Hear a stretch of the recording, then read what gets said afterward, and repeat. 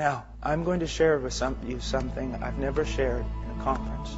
It's a personal testimony. And it might cause many of you to be very disappointed in me, and even not even hear anything I have to say. So be it. I preached in a lot of places once. As a young man in the ministry, I was privileged of being around a lot of very, very old and very, very godly men. And they would talk to me. Now these were men of God.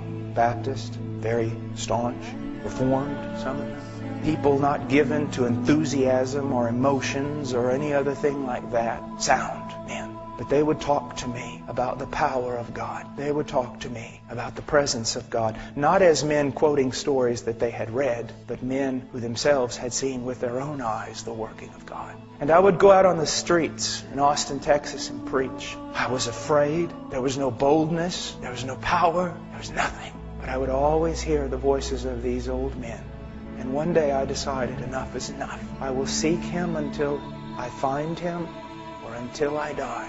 I went into a closet and I said, I'll not leave this closet until I know God. 15 minutes later, I fell asleep. My roommates came home and found me in the closet. So I took an alarm clock with me. And please, I'm not saying this for any other reason except I feel like I'm supposed to. Took an alarm clock with me. Set it for every 15 minutes. I'd pray for maybe 5 or 10 minutes. Fall asleep. Alarm clock go off, set it again. This was my prayer. I didn't pray for China. I didn't pray for the presence of God. In the sense of my ministry, I asked one thing. Lord, you said if I seek you, I'll find you. You said it, Lord, that you would reveal yourself to me. You would let yourself be found by me if I seek you. Night after night after night after night for months, 2 and 3 hours a night, simply sitting there like this, on my knees. Lord, it's been 4 months now. It's been 5 days now, and you still have not come. And just sit there. Lord, I've been here 3 hours, and you have not come. Day after day and night after night. And then one day our church was spring break, and all the college students were going to go on a Bible study ski trip type thing in Colorado. And I felt like the Lord wanted me just to go out into West Texas to the hill country, pretty barren. And I walked on top of those hills for 3 days like a wild man. If you would have seen me, you would have thrown me in an asylum. I was picking up rocks and I was throwing them, literally, physically throwing them at the sky. I was screaming. I was saying, God, I must know you. You must come. You must. I can't live like this anymore. I can't live just reading books. I can't live just reading about revivals and about people who knew somebody who knew somebody who knew somebody who knew you. Nothing happened. I went home. Another several weeks passed. And one night, He came. I just said, oh, Father, I can't. Please come. And He came. I was thrown down on the ground. I don't know how long in a fetal position, covering my head, thinking, God's come to kill me. The presence of God in a way that in 1 second, more of my sin and my need and His glory and power was revealed. And then all of a sudden, every bit of fear was taken away. And I was filled with such joy.